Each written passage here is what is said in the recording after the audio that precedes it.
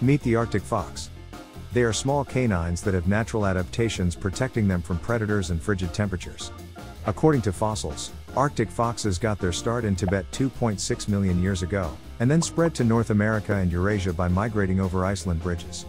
The species is Iceland's only native mammal, and while hundreds of thousands currently roam around the Arctic Circle, climate change threatens to decimate populations in the coming years.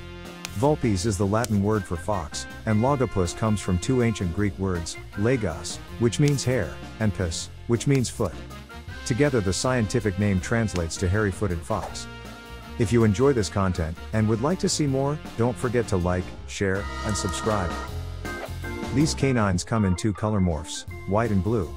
99% have the white color morph, meaning their fur is white in winter, to blend in with the ice, and brown in summer to camouflage with cliffs and rocks.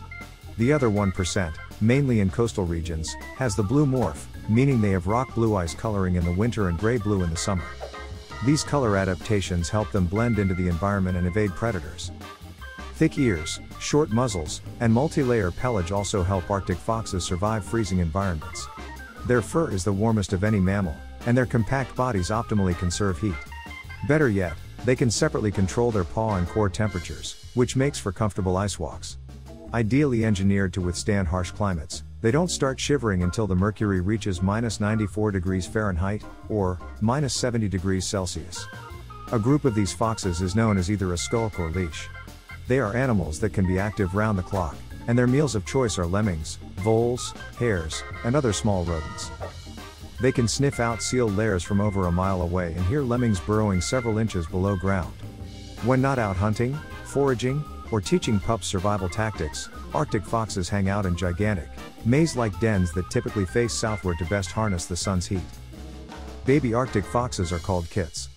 They're born with dark fur and enjoy the care and attention of both parents.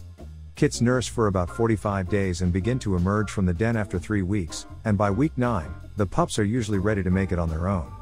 Currently, several hundred thousand of these foxes live in the wild, and they are categorized as a least concerned species, but that doesn't tell the whole story. Climate change is rapidly damaging Arctic fox habitats, and if things don't change over the next decade, the species could become a global warming casualty. Thank you for watching this video, and I hope you found it interesting. Check out this next video on the strongest animals on Earth. Have a great day and stay tuned for more videos on wildlife.